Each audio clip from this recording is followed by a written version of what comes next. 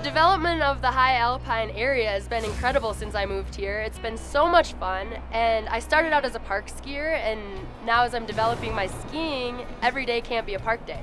So you can go out and explore the high Alpine, get above that tree line, and really find some lines that people haven't hit.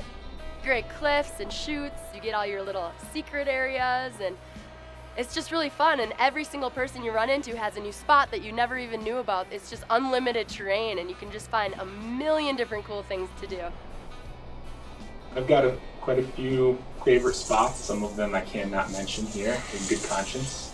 I wouldn't feel good about selling my buddies out. Contest is really fun. A few fun rocks to drop off of. Yeah, Horseshoe overall is a really fun area. Go down to Horseshoe, go to Contest. It just kind of opens up with that really playful terrain. That's seriously my all-time favorite run, lift, ever, you know, of anywhere I've been in the world. Like, that just feels like home to me. I think probably my favorite run, I would say it's probably CJ's, and it's the longest, most sustained vertical. You know, it's probably 1,200 vertical feet of just this beautiful pitch. There's so many good shots up there from the top of Peak 7. Areas like Vertigo, White Chute, CJ's, Magic Carpet Ride. You know, the experience of being able to go up there and ski some of those extended lines or those really challenging shots. It's probably why a lot of people, you know, work at Brecken and probably stick around.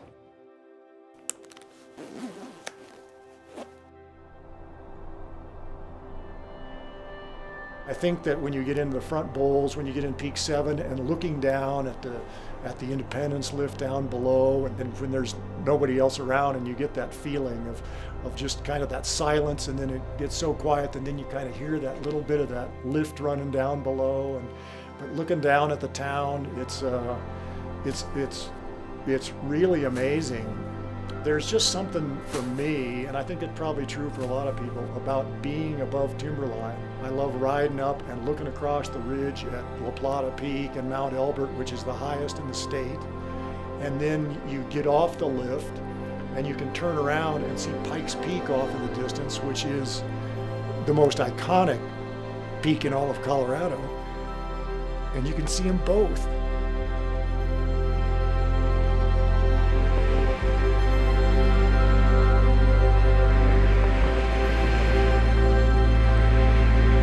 It's so expansive. You can feel like you're in a different part of the ski area when you're up there. And maybe that's what it is. It's a good place to just get away.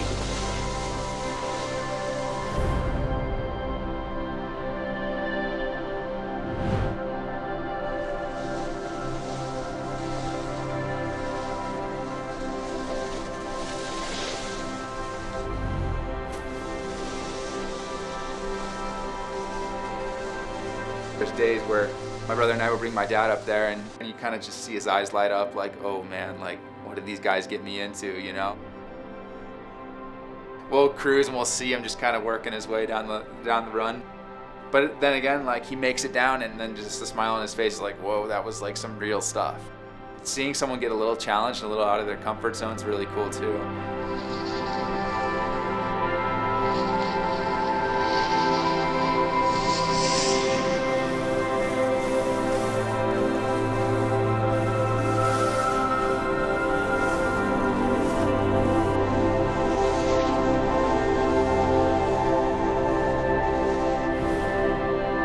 Breckenridge has such phenomenal terrain.